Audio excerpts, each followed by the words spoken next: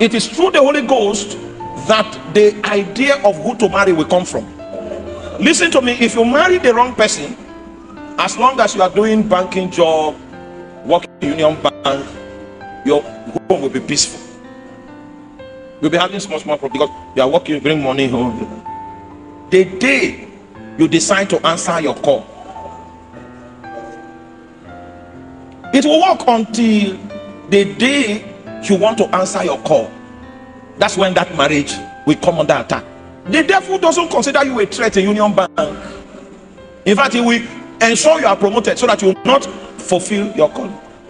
So the day you want to fulfill the reason for which God brought you into this world, you have discerned it by the Spirit, then everything in your life that your choices that did not come out of the Holy Ghost will become a snare on your destiny. I hope you know the Bible reveals that it is not given unto man to direct his steps. As wise as you are, you're able to do master's degree in University of Ghana. You don't have the capacity to direct yourself. And the moment you attempt directing yourself, you will enter into the valley of the shadow of death. David was being led by God. He said, the Lord is my shepherd, I shall not want. He makes me lie down in green pastures, leads me beside the still waters, restores my soul. He leads me in paths of righteousness for his name's sake. Yea, though I. Now, God had been leading him to good places. He now said, I think I understand this leading thing now. He said, let him try himself. The first time he attempted, he ended up in the valley of the shadow of death. It is not given unto man.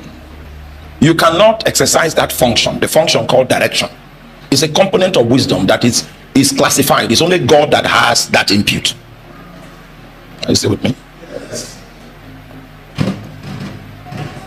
So it was in that fasting experience that God revealed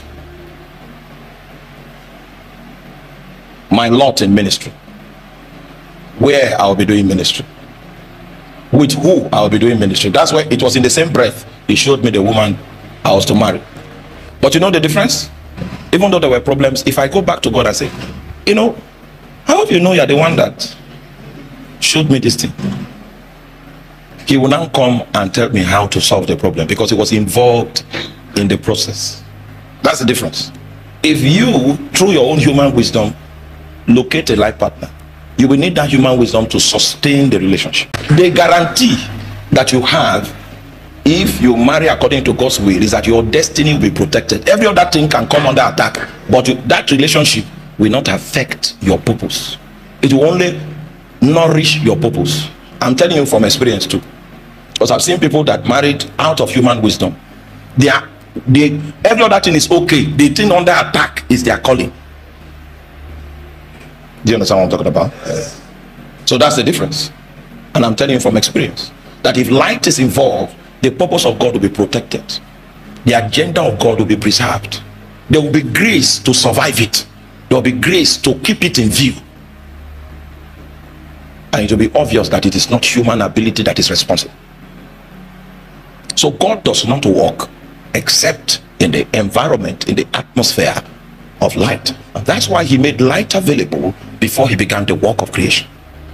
So if you are going to imitate God and do the works of God, you don't make any major decision until there is light. It is that light that occasions your strategy. You want to go into business? Wait first. Go and consult with him and let there be light. It is after you have gotten this illumination that comes through Shekinah that you can now make a physical move.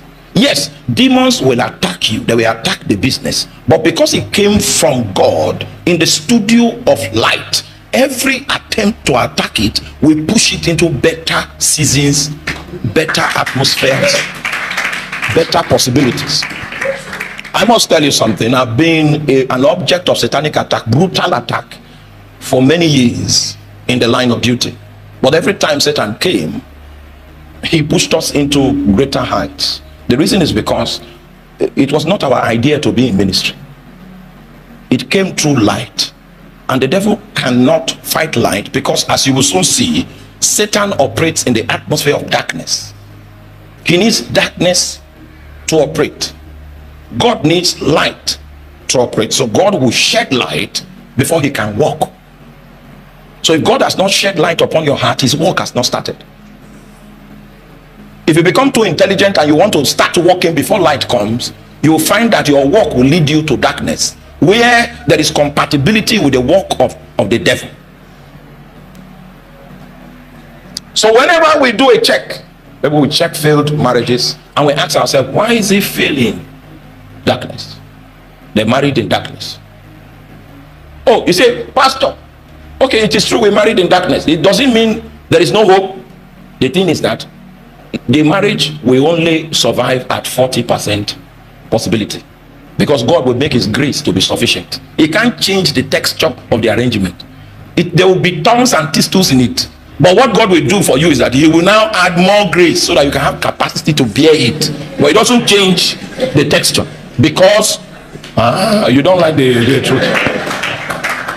Days we like name and claim, declare and clear. We don't like process.